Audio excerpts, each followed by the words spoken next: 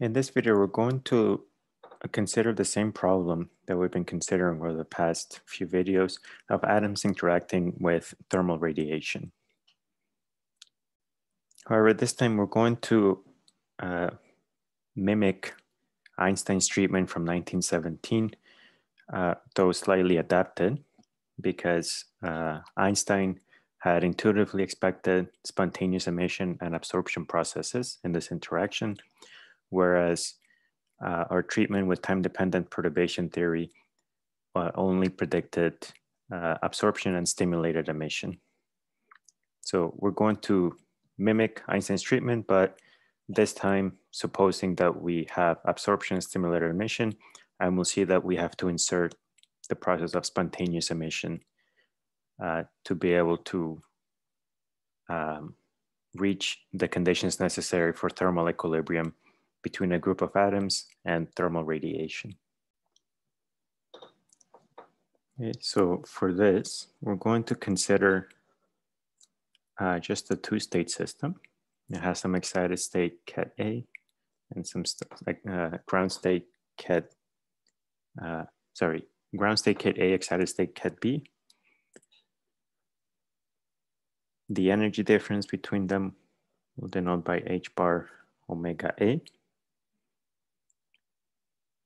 And we're going to consider a group of atoms, of which we'll say NB are in the excited state and Na are in the ground state.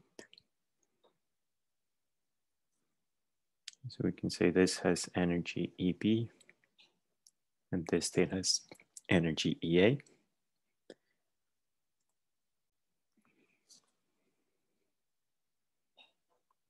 Okay. And we're going to put this two-level system in the presence of thermal radiation.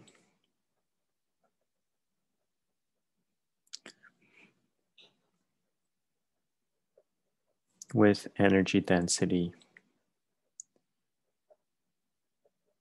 U omega.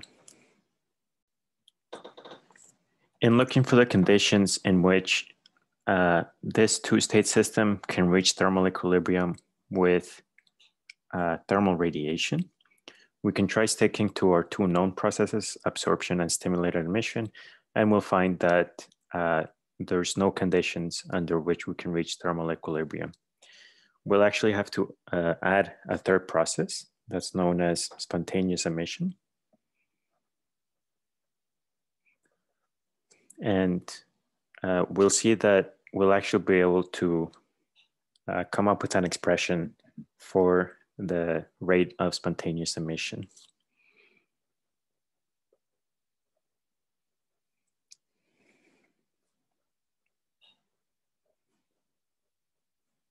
We're assuming absorption, stimulated emission, and we're going to postulate a third process, spontaneous emission.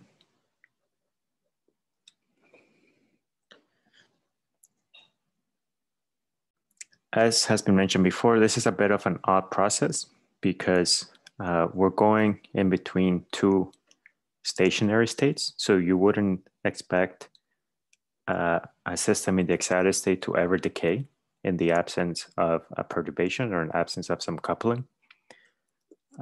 Ultimately, the mechanism of spontaneous emission is due to vacuum fluctuations. So you can think of spontaneous emission as stimulated emission due to the vacuum, due to the system being coupled to the vacuum. In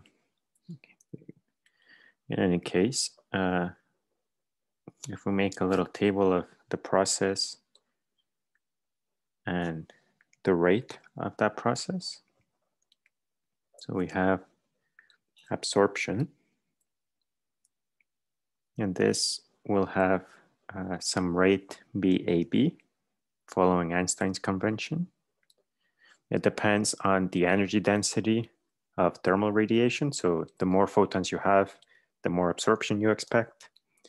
And it depends on the number of atoms in the ground state. So the number of atoms that can absorb energy at time t. This is again intuitive because the more atoms you have in A, the faster you expect the rate. For stimulated emission, we have a rate B, BA. It's again a function of the energy density because it's the perturbation that's stimulating this emission. And it now depends on the number of atoms that can undergo this process. So a number of atoms that are in the excited state that can emit and go to the ground state. And for spontaneous emission, this is a process that's completely independent of the thermal radiation.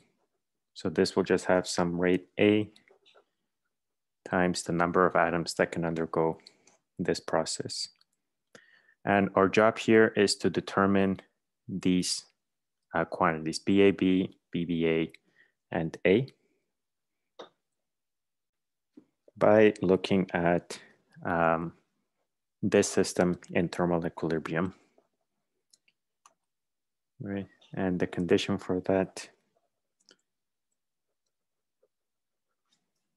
so for the populations of atoms in A and B,